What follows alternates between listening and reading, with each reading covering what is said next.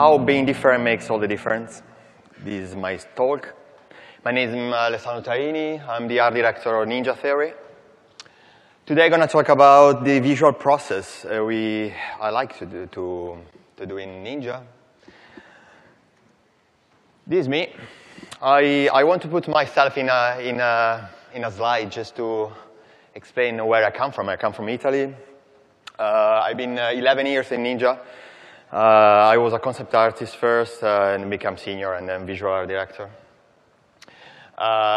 You can see my inspirational reference over there. Like, I love comics from the 80s, 90s. I come from that. You can see there are no games. There are no games because before joining Ninja, I never played a game.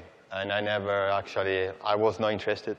Of course, now I love it because it's my work and because I love it. But I was totally going to another direction. I was a painter. I wanted to do something totally different. And they thought, in Ninja, they thought this could bring something different. So maybe, I don't know if I've done a good job, but it's up to the other people to say, but I hope so. So what being different means? To me, being different means every day we looking around, walking around, we are surrounded by ordinary things and normal people. But when you see someone special and different, you feel like, wow, that is crazy, that is special. It's someone that stands up compared to the others. This guy is in Cambridge, and every time I walk around, I say, oh my God. He's actually, he does exactly the same thing he does the other guy, playing the guitar, asking money, but he does it in a way that you can't forget. So being different to me is mean challenging your expectation, creating your own interpretation of things, an unconventional approach, not follow the mass, is mean not do what other people are thinking, but do what you really believe. So be an artist, because we are, and we need to remember that anytime. So challenging expectation. So if I tell you post-apocalyptic, straight away, and 99% of you, perhaps they're thinking about that. The destruction and death and monochromatic stuff.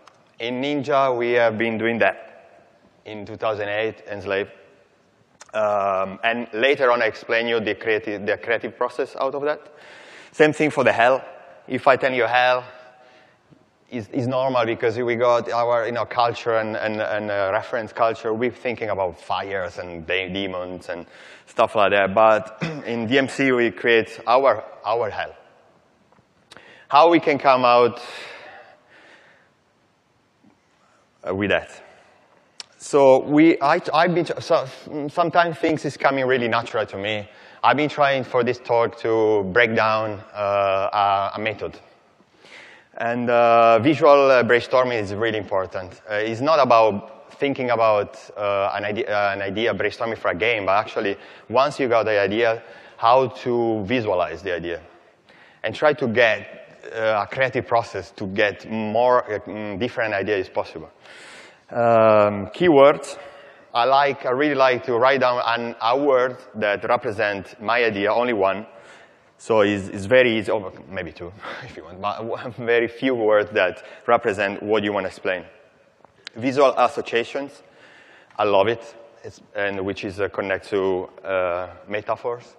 It's like when you got in mind one thing, but to represent that thing, you use other elements that apparently doesn't work each other. So let's go back to the post-apocalyptic I showed you before, just to explain my point. If you tell to your team, I want to make a post-apocalyptic game, you hand it to your concept artist, someone working and doing things like I showed you before.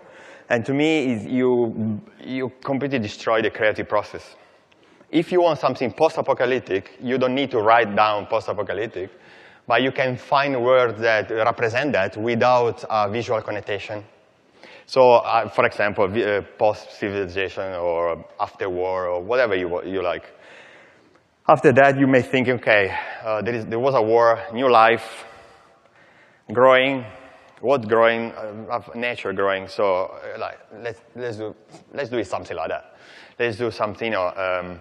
This is a new life, nature growing. So this is Enslaved. Same thing for the hell. When we work in a creative process, I like to take a word we have and try to extract from the actual content and think deeply about that and maybe changing the visual.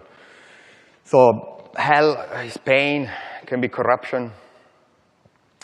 Why corruption? Because it's, like in Dante Inferno, the Divina Commedia, Dante used to put like in the hell a different level, and there was one for politics, one was corruption, one was like even the priests were in the hell for him.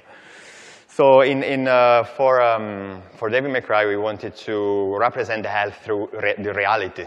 We live in in the game, the reality was bad. It was like dominated by people that through politics and TV try to change your mind or something.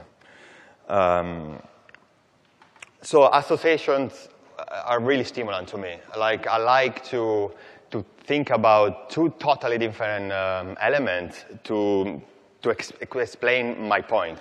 So for example, in this case, there are two elements that doesn't work but creates a symbol that is it's the idea.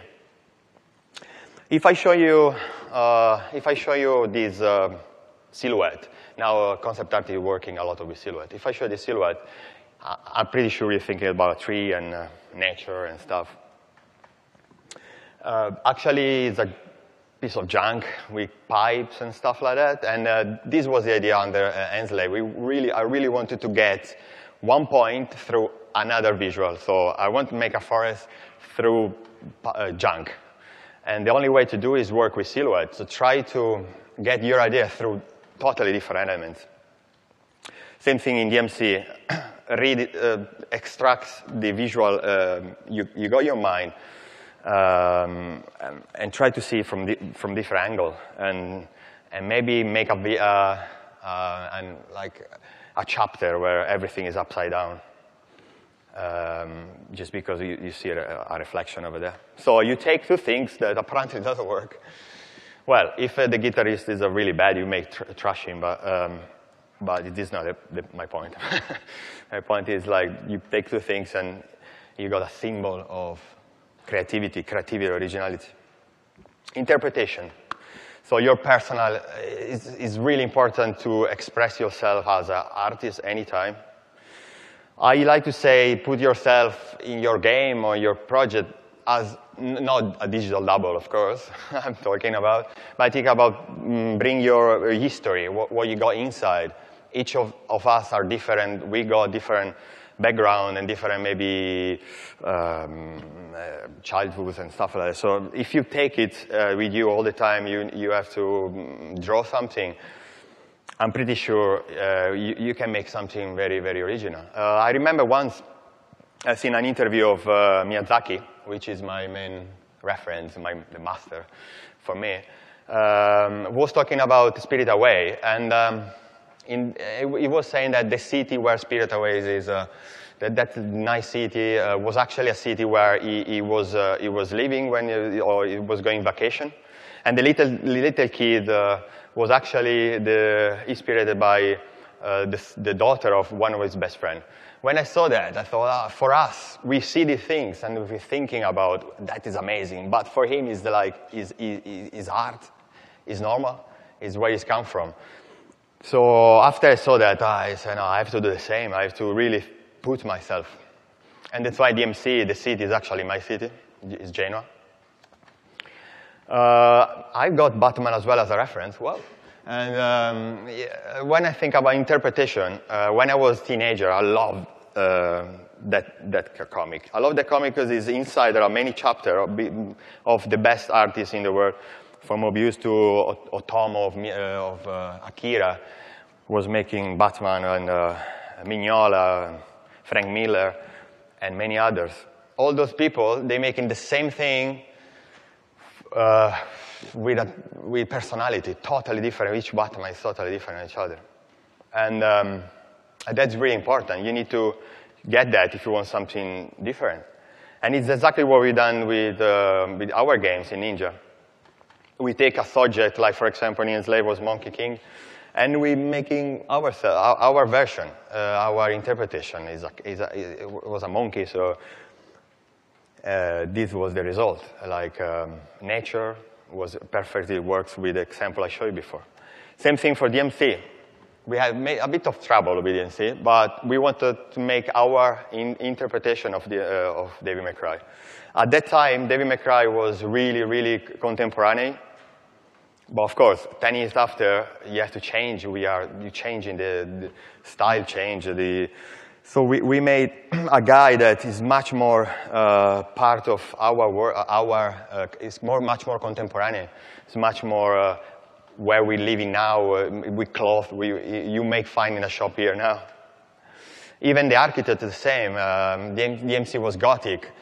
If you have knowledge about art, you know that Gothic is not just one thing. There are different types of Gothic. There is like a Neo-Gothic, Romanic Gothic. My city, Genoa, is full of Romanic Gothic. And I thought that to bring, even to explore different elements of art could be interesting, just to come out with something that haven't been done before. And the sword in the previous game was just a sword. In our game, it's got a personality. So it's not just an object. We try to extract, again, the visual things and try to represent it with personality. And this was a reason I put a lot of attitude in my drawing, just to explain to the team with one image the feeling of the character is got. Okay, approach is really important. Reference. There are thousands of references around, and I like to show to my team a lot of stuff. But we don't looking at only games. Actually, we don't looking at them at all. There are different things. I remember for DMC, I have to do like a flashback of Dante past when he was young. So I thought the best way to approach the past is actually using the past. So if talking again about the visual association I did before, I did the same thing, like old, like the past, so old masters. And I represent Dante exactly like in Caravaggio paintings, because I thought was the only way, was a good way to express what I wanted to say. You know, is about his past. And it's matched perfectly even with the personality, actually, with the painting, because it was, in the Caravaggio painting was David against the giant. So in this case, matched perfectly the meaning. Surrealism as well, I love it, but there is a lot, it's not just a picture. Sometimes we don't need to see only pictures. How things moving, your team need to know it's not just a picture. You need to explain that there are ways to find things even through videos. Videos helps a lot for the team to understand that it's not just a picture, but it's got a personality. The city, in that case, was a monster in itself, and I really wanted to feel that the city was moving. And the reference like logos or crazy animation we find a lot online is really important. It's not only about picture. No, they feel like it's alive. Even it's just a shape and things like crazy like that. And then we do a style test where we put everything together and we create in game. It's funny how artists usually create paintings like that, ideas, and the designer through your painting see things totally different, like how the gameplay works. I remember when I did when we made these paintings like this surrealistic, the designer thought, oh cool, we can use those with those things, those crack just as a platform, you know, for the gameplay. And it was not in my actually intention. Now we work in a new game called Hellblade, and the reference for a Hellblade, because it's in like Celtic Viking environment, we went to different exhibition, and we thought it was really cool to mix maybe depth and with Vikings element and stuff like that. We ended making a really nice concept, but perhaps a bit generic when actually are in game. It was very difficult. It was nothing really super iconic. And one day the new lead artist bring that, like a video that completely opened our mind. And when I saw it, I was like, wow. So that guy is just mental. And I wanted to show you because sometimes you can see element in not only on paintings, on concepts, or you need to do above that. And when I saw this guy, I was like, oh my God, what he does. Using materials. It's actually very simple. It's just dressed like that, but it's got using material that in Hellblade actually works very well. It's got like mud and water and element that in game works very well. And it changes its form. It's crazy. It looks like a bit Panth Labyrinth a little bit. And I thought when I saw, that is cool. I think really, and the team is very enthusiastic about it. I say, okay, let's try something to use that as an element, as a reference. It's weird without being a monster. You have to try to be different even in this sense, like how he's moving, how he does this crazy stuff. It's much more interesting than make a zombie, where we were going to. And so we came out with some concepts. This is some new concept for Hellblade, just using the same element we saw before, the reference we saw before. So not following the mass. Not for the mass in sense, of course, we're making games for the mass, but we in Ninja, we like to be ourselves, to communicate what we like, and we want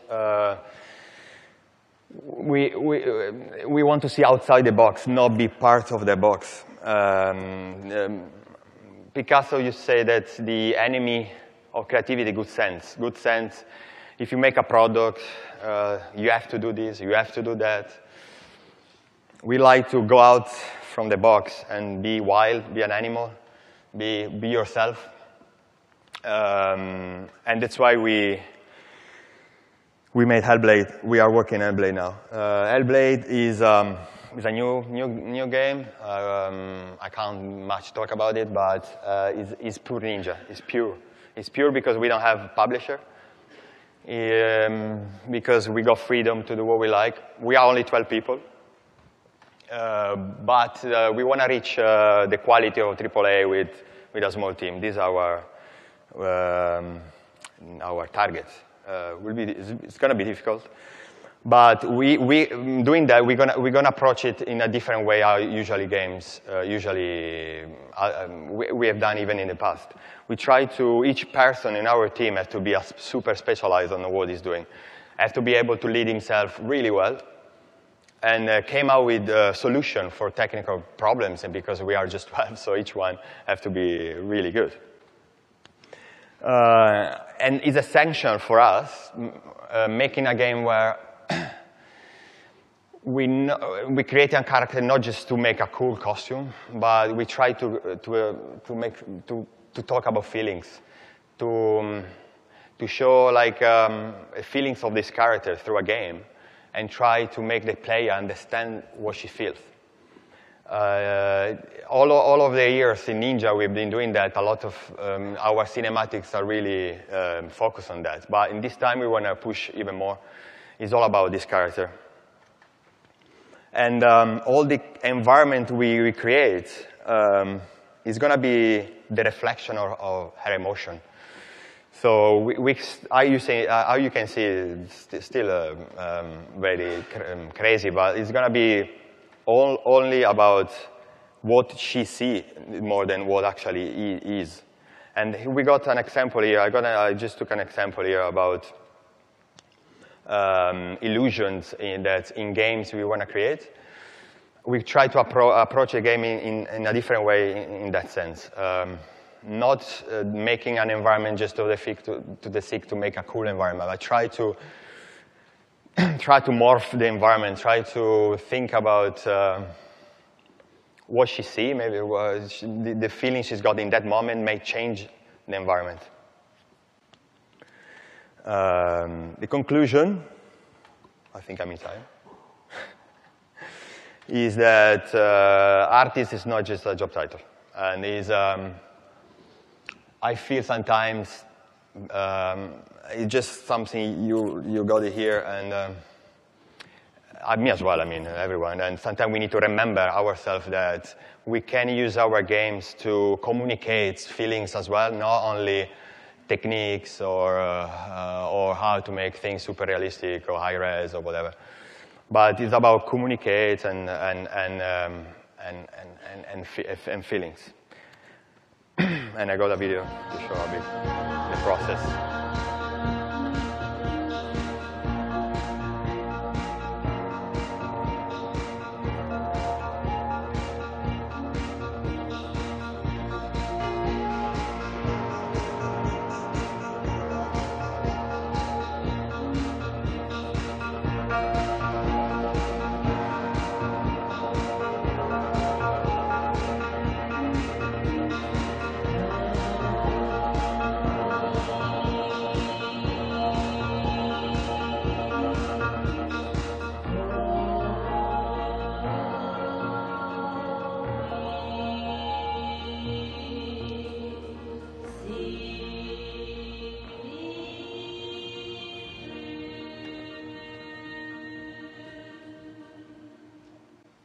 Thank you very much.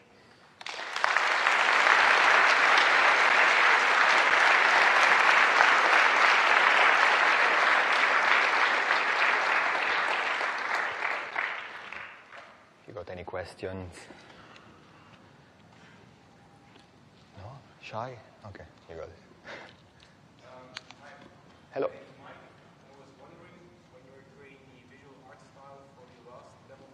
Yeah.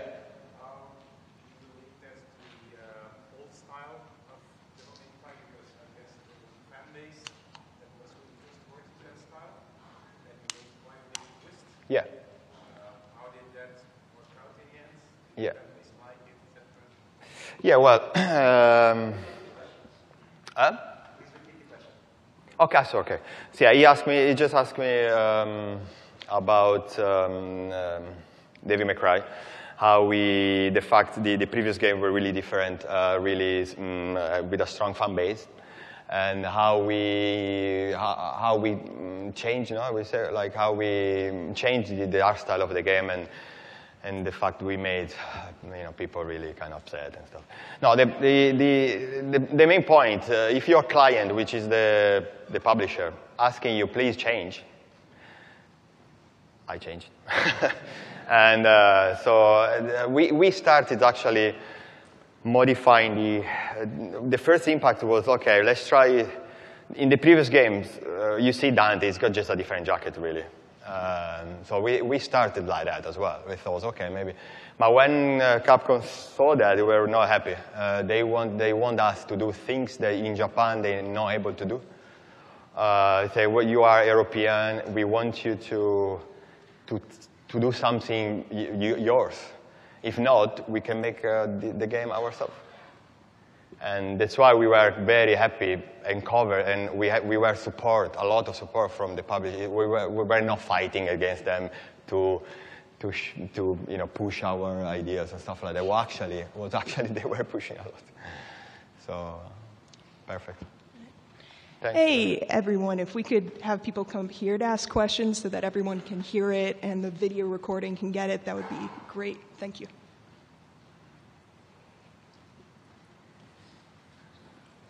Maybe one. Or maybe he's leaving. I know, come on. Hey. Hey, ciao. How do you go about collecting your reference? Because you've got like videos and stuff like that, and I often find when I'm searching for stuff that like the words have connotations, and you get a lot of that kind of average stuff. So I was just wondering how you go about like looking for stuff for inspiration. How are you looking things? Yeah. Well, you need to, you know, you got your secret things. I mean, you go online and you, I mean, if you go online, you can find a lot of things. Of course, you need to keep the words we are talking about. You need to have in mind exactly what you want, and you thinking what you could find. So when you're looking at animation things, you know what you need. You may try in that direction. There is Vimeo, which is amazing. Got really cool logos and stuff. So I go there usually to find. But in Ninja, usually we got a fun chat where everyone every day, daily posting crazy stuff. And sometimes things appear, and so I take it and collect. So, you know, whole team is part of the process, you know, like as the speech before is not like one-man thing, but the team is really involved. When they understand what we're doing, they're really fun. We're having a lot of fun to looking for things, and it's very, very cool. Cool. Thank you. I love your style, man. It's really cool. Thank you. Cheers. Hi. I had a question about just kind of defining style. Yeah. So when you set out to define style for a project and you start to collect all this reference, it seems to me, at least in my small experience, that like things start to kind of even out. Like you get a lot of different reference and things kind of like it's very easy to go towards an average. How do you maintain like that unique vector that's like different than the median reference you've collected? How I maintain through a lot of information? Yeah, so like when you gather reference, you know, you gather a bunch of references similar. How do you find the unique? As I said before, if you mature artist, you got your preferences, and that's it. I mean, it's very simple. To me, it's very simple. When you collect reference, and when you know even the scope of the game, because of course, depend of what you have to do, the product in the end you have to do, like if you need the gameplay to be in that, you have elements in the storytelling, you need to find an art style that combine everything together. If you know you have not much team, you don't have a big team, and you know that the publisher wants something super quick or something, you can't looking for something too complicated or too. And if you see your team, maybe it's not the artists they like specific style. You say, okay, I know them, they love that. I love that as well. So I try to find what you like, but through a channel of your team and your needs. But you have to, I have to go through you because you are the art director, and they need you to be super clear about that. If you're not clear about what you want, they start working random things, and it's a problem. In the end, it's a problem. I don't know if I answered. Yeah? Okay, cool. I have a short but very important question. When do you plan to release the Hellblade? When I know it, I tell you. Okay. No, I don't know. I know this question, so I asked my boss. If someone asks me, what can I say? And this is from Temim. It's not my answer, it's Temim answer. No, when I know it, it's the new things as well we're doing in Hellblade, which I hope you're happy about. We try to share more information as possible, and through diaries, and we try to we are be different in that sense as well. Usually, people they're doing. You need to wait maybe 3 years before show the concept, or before show the techniques and stuff. We start this new way to develop a game, and it's actually very fun.